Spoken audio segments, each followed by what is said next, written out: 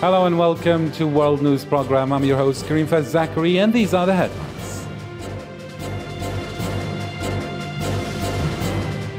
King Charles III is proclaimed monarch during an accession council ceremony at St. James Palace.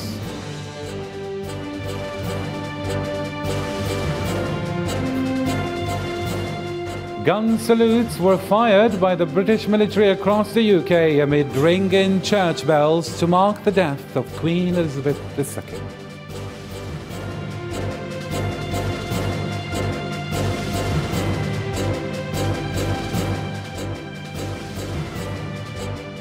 Also coming up in our other world news, Moscow is sending columns of military reinforcements to Ukraine's Kharkiv region after the first major Ukrainian counterattack.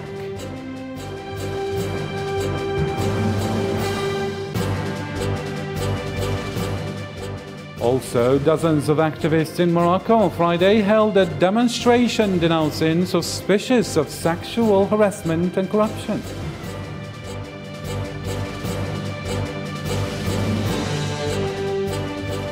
Hello again and welcome to the programme. First in our news, King Charles III is proclaimed monarch during an accession council ceremony at St. James Palace. Proclamation comes after he paid a moving tribute to his mother, the Queen, who died on Thursday at Balmoral.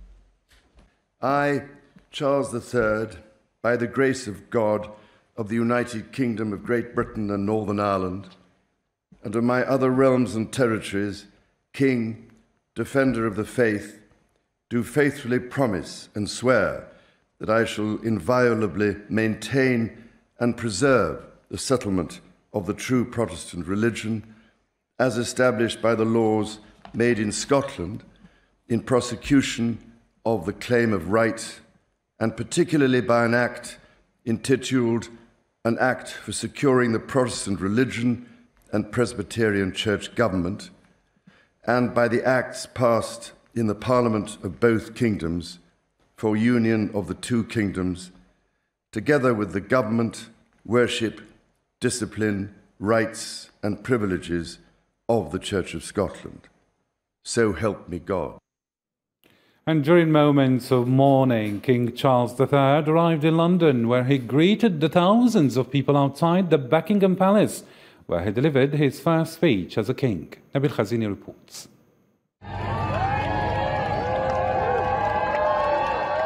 Arriving as a king at Buckingham Palace, Charles III, although in moments of deep mourning, greets the crowds gathered outside. I think he's got to change, but I'm sure he will fulfill the role magnificent. Yeah. And I think he'll be a good king because he had his mom as a good example. He has now responsibilities, and the call of duty demands him to join what was for 72 years his mother's palace. Joined with his queen consort, Charles III makes his first steps towards the royal castle for the first time as a king before making a statement. Queen Elizabeth was a life well lived, a promise with destiny kept, and she is mourned most deeply in her passing. That promise of lifelong service I renew to you all today. In the House of Commons, politics was suspended, a minute of silence instead, and a day dedicated to pay tribute to the Queen. Her late Majesty, Queen Elizabeth II, was one of the greatest leaders the world has ever known. Yeah. She was the rock on which modern Britain was built. She showed the world not just how to reign over a people, she showed the world how to give, how to love, and how to serve. But as we mourn a beloved monarch, we must always remember that she was a mother, a grandmother, and a great-grandmother.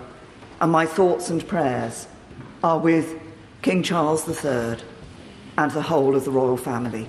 However, life goes on, and so do government obligations. The new Prime Minister, Liz Truss, was welcomed by the new British King. These are the inherited kingdom's protocols. But many things have changed in Great Britain. Even the anthem, untouched for 7 decades, now has new lyrics.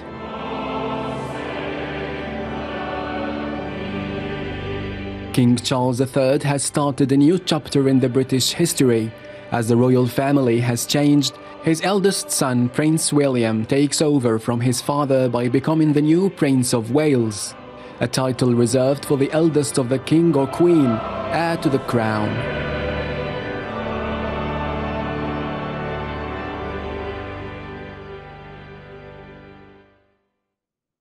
Still with the passing of Her Majesty Queen Elizabeth II, gun salutes were fired by the British military across the UK amid ringing church bells to mark the death of Queen Elizabeth II.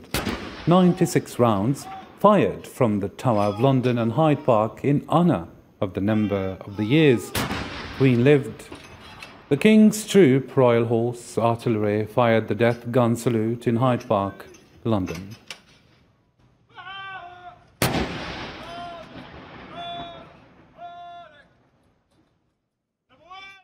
Parts of the British life that have remained unchanged for decades will now be transformed to mark the reign of King Charles III. For the first time in 70 years, the national anthem words will change. God save the Queen to God save the King. Charles' image will replace his mother's on new coins, banknotes and stamps. It's traditional for the new monarch to face the opposite direction to their predecessor. So Charles' image will face left because the Queen faced right. The royal cipher will change. That's the monogram, used on everything from mailboxes to police uniforms. Currently, it features the Queen's, Elizabeth, the second Regina stamp below, an image of the crown. There will also be legal changes. Senior lawyers will become the King's Counsel rather than the Queen's Counsel, and the government will now be known as His Majesty's government and not Her Majesty's. All right, let's move on now and take a look at what to expect in the hours and days ahead. After being declared that he was sovereign by the Accession Council, King Charles III will meet Prime Minister Liz Truss again and her cabinet on Sunday. The Queen's today will be taken to the palace of Holyrood House in Edinburgh. A procession will take place the day after. The public may get to file past her coffin into St. Giles Cathedral. Her body will then be taken to London on Tuesday. And from Wednesday, she'll lie in state for 4 days to allow people to pay their respects. Senior royals will stand guard at some stage, an average and tradition known as the Vigil of the Princes. A funeral is expected to take place at Westminster Abbey on Monday. September 19th, 2 minutes of silence will be observed nationwide. The Queen will then be laid to rest in a chapel in Windsor Castle, alongside her parents, Sister Margaret, and her husband, Philip. The President of the Algerian Republic, Mr. Abdelmajid Tebboune, also presented on Friday a message of condolences to King Charles III following the death of Queen Elizabeth II, in which he highlighted the role of the Queen in the promotion of friendly relations between Algeria and Great Britain. The message says, quote, "It is with great sadness and deep emotion that we have learned of the death of Her Majesty, the Queen of Great Britain and Northern Ireland, Elizabeth II. In this painful ordeal and circumstance, I present to you and to the royal family and to the British people, on behalf of the Algerian people and government, my sincere condolences and assure you of our deepest feelings of compassion and solidarity." End quote. To other news right now, Moscow is sending columns of military reinforcements to Ukraine's Kharkiv region, according to Russian reports, after the first major Ukrainian counterattack since spring made big territorial gains this week. Ukrainian troops have pushed Russian forces out of a number of settlements in the region that Moscow occupied since the first days of its operation. For his part, Ukrainian President Volodymyr Zelensky announced on Friday that Kiev forces had retaken 30 localities from Russian troops in the northeast of the country, where Moscow has sent reinforcements to face this offensive.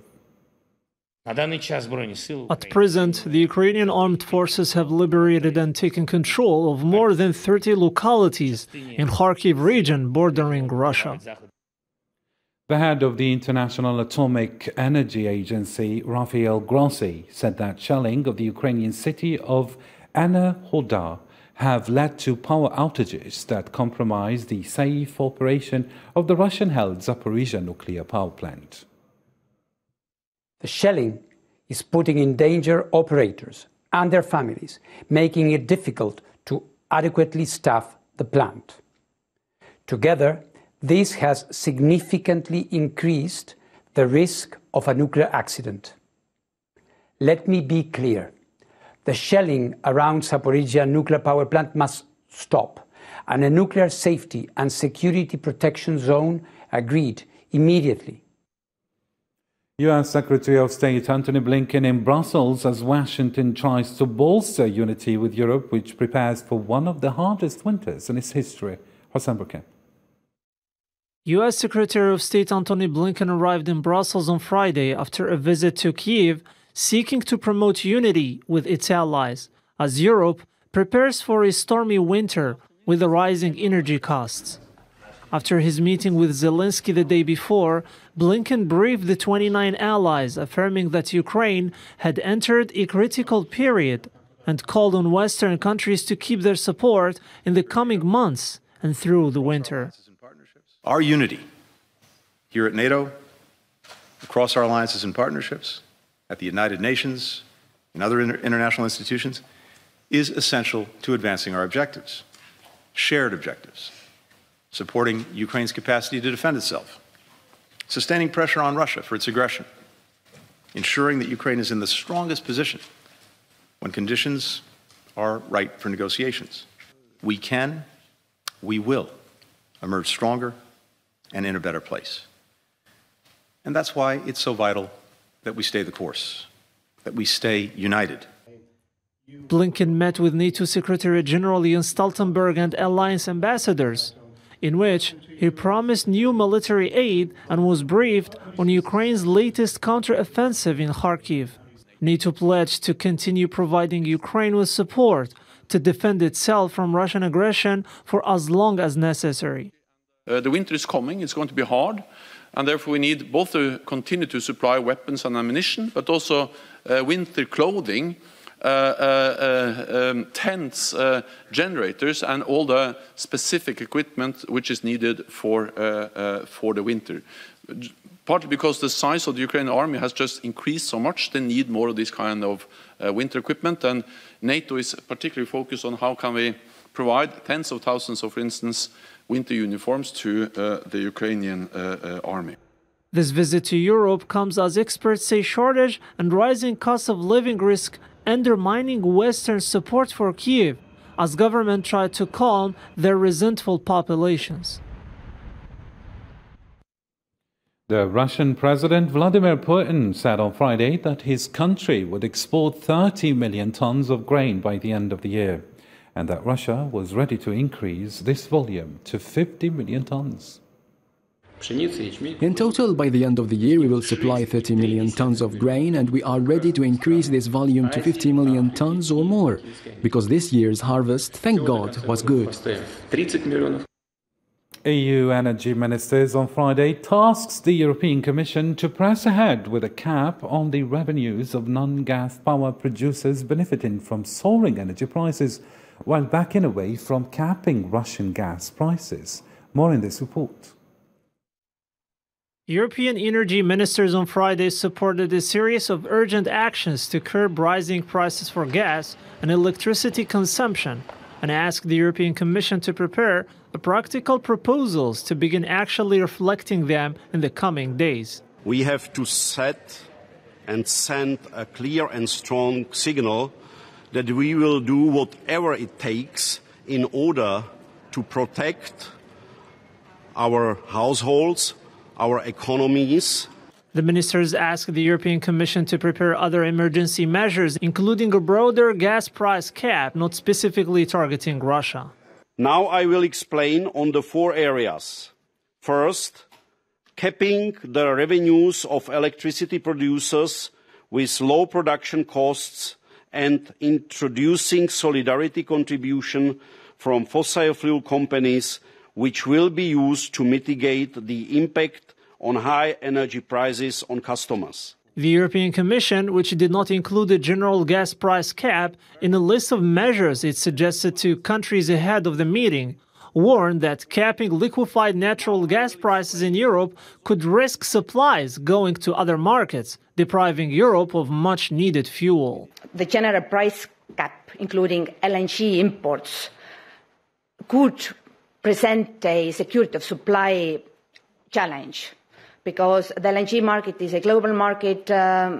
We are not among the three biggest LNG importing regions. The European Union has failed to obtain the support of the majority of its members to rise Russian gas prices, with Moscow threatening a total supply cut. However, the Union's energy ministers at their extraordinary meetings in Brussels agreed to develop steps to protect citizens and businesses from rising energy bills.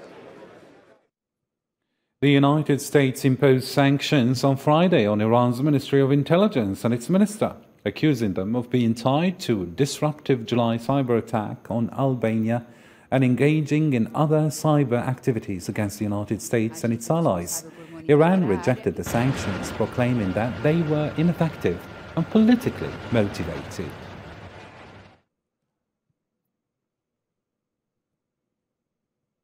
Israeli sources reported that 7 occupation soldiers were injured by the targeting of a military tower in Beit Umar, north of Hebron.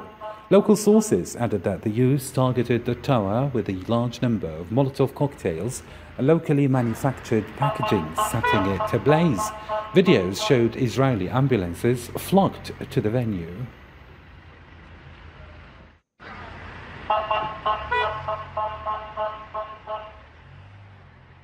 A series of strong earthquakes has shaken Indonesia's province West Papua. At least 4 land-based earthquakes between 6.2 and 5.5 magnitudes were recorded on Saturday and centered about 37 kilometers northwest of central Mamberamo district in West Papua.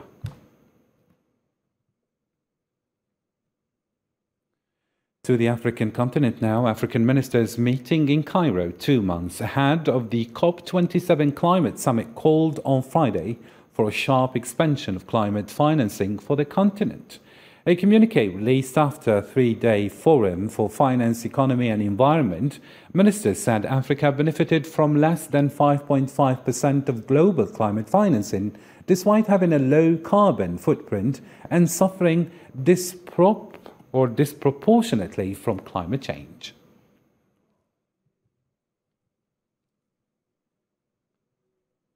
Local officials said dozens of civilians were killed this week in Talatari, a town located in northeastern Mali, at crossroads of influence for rival terrorist groups. The exact death toll remains unknown.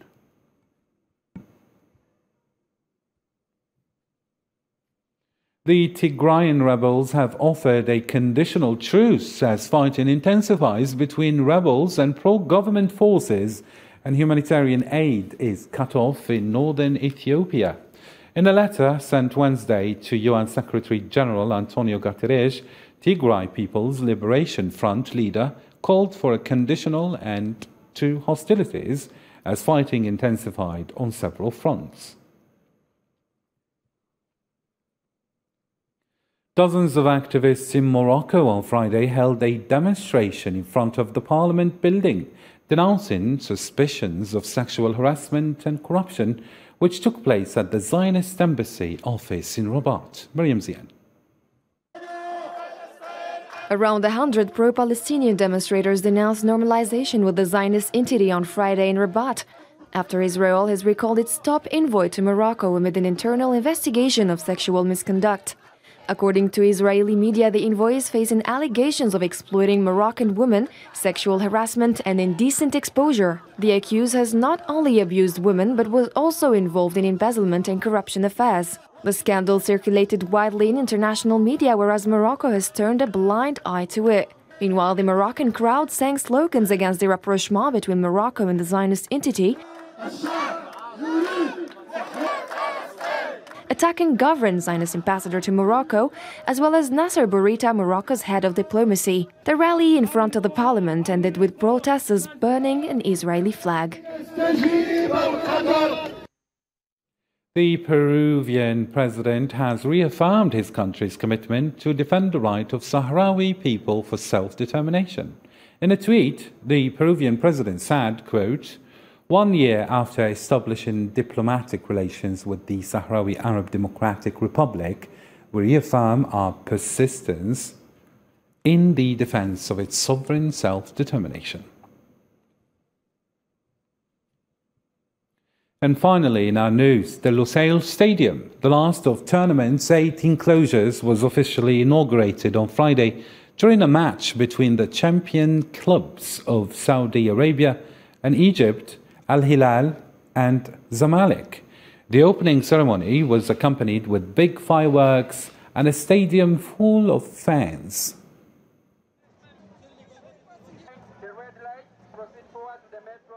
All right, here is a reminder of our top stories. King Charles III is proclaimed monarch during an accession council ceremony at St. James Palace.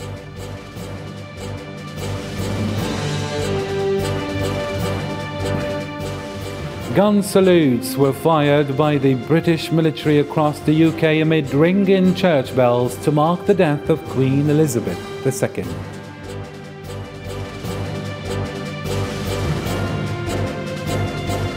Moscow sending columns of military reinforcements to Ukraine's Kharkiv region after the first major Ukrainian counterattack.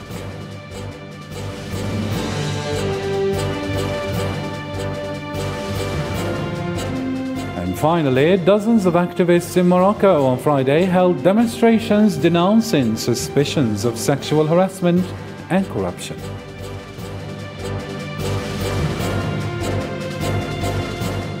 Well, that's it for today's World News. For more news stories, don't forget to follow us on our social media platforms as shown below: Facebook, Twitter, Instagram and YouTube. Thank you for watching and take care.